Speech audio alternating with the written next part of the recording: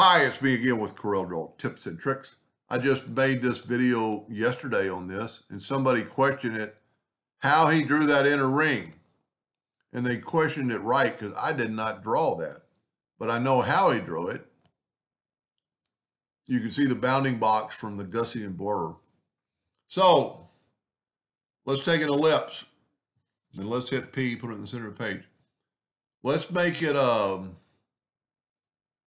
100 points. And if the number's not in there, you can just type in 100 points. I'm going to make it that blue.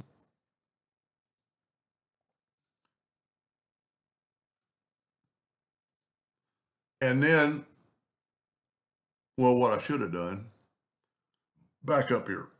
Before I bid it big, I need to know the size. Let's make it 20 inches with our ratio locked. That's one thing I wish Corel would do, is make that lock a little bigger. Let's Control D and make a duplicate, and let's move it out of the way.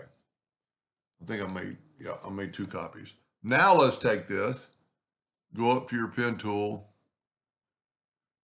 and I want to go 100 points. But I want it in that blue. There's a lot going on in my computer because all this,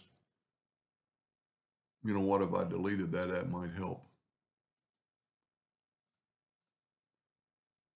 There we go. Now, make this one light green, and let's make it, and your pen tool should be up. I've got so many up there. Let's make it 50 points. Well, that's too big. Let's make it 30 points. And now let's hit P, put it in the center of the page. That one is selected. The last thing you have selected is always selected.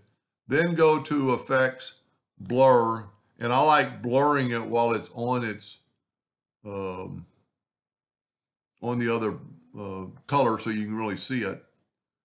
And because you can blur well, that didn't look good at all. Yeah, there we go. You know what? It looks like it's blurring them both.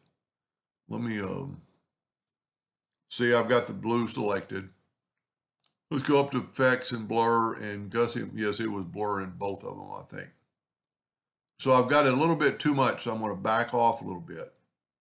And what it does, it gives it kind of a neon rounded corner, like it's a hollow or a tube of something. That's a pretty cool design.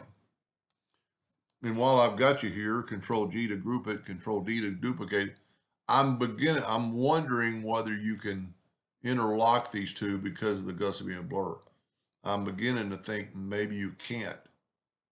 Let's take a rectangle. Just make sure you get all 4 corners.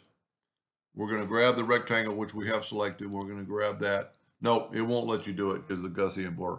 There is a way to interlock that, but not with the Gaussian blur already done. That's pretty cool. And my hat's off to the young man that came up with that. There's a lot you could do with that. Hope that helped. Thank you for watching.